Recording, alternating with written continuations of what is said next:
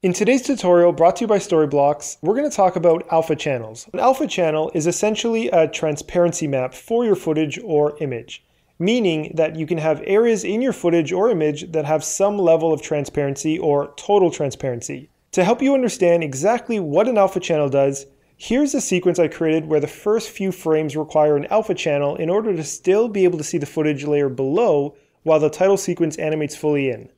You'll notice that the effect animates over the footage below it, and this wouldn't be possible unless you used an alpha channel or you created the effects directly in the program. Alpha channels are really great when you're working between programs, like setting stuff from After Effects to Premiere Pro, or if you want to create like a custom title that you're eventually going to save and just reuse in every single video. Now that you have an idea of what it is and why it can be useful, let's dive into After Effects CC to show you how to export footage with an alpha channel, and then I'll show you how to do the same in Premiere Pro.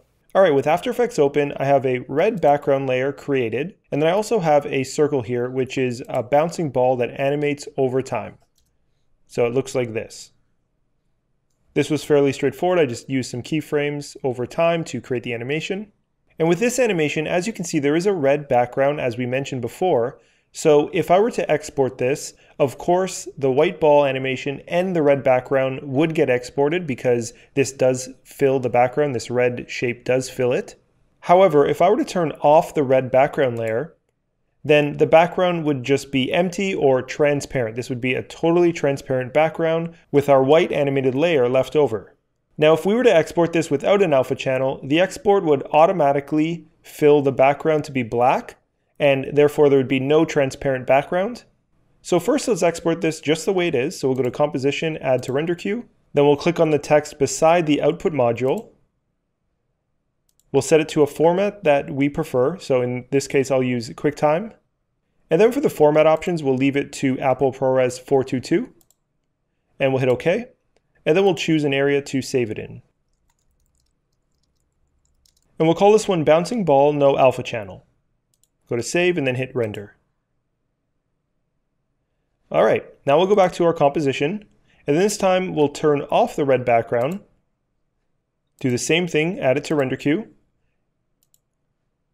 keep the format to QuickTime, we'll change the format options to something that allows for an alpha channel, such as Apple ProRes 444.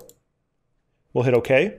And then under Channels, if we select the RGB here, you get a few options. So we can export just the red, green, blue channels, which is just the full color of your export. We can choose to export just the alpha, which would export just the transparent areas and would exclude the bouncing ball. That would be useful if you're doing some compositing work as a visual effects artist.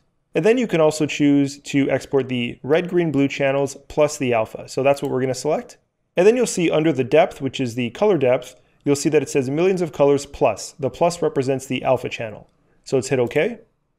Again, we'll send it to an area. We'll call this one with alpha channel and go to Render. Now that you understand how to export a regular file and a file with an alpha channel inside After Effects, now let's go to Premiere Pro. Okay, now that we're in Premiere Pro, I have a still image of myself loaded into the timeline.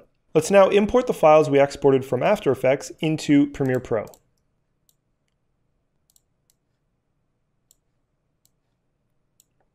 So the first one is just our regular export, and then the second one is the one with the alpha channel. Although right now it just looks like it has a black background, but if we bring our regular export over our still image, you can see that it fills the entire frame and there's no transparent areas in this. However, when we bring over the one with the alpha channel, you'll see that you're going to still be able to see the bouncing ball and the background. That's because it exported with an alpha channel. And finally, to export with an alpha channel inside Premiere Pro, set your format to QuickTime or any other format that allows you to change the video codec to either GoPro Cineform, Animation, or Apple ProRes 4444. Because those three common video codecs, when you scroll down, will allow you to select this option here, which is RGBA plus alpha.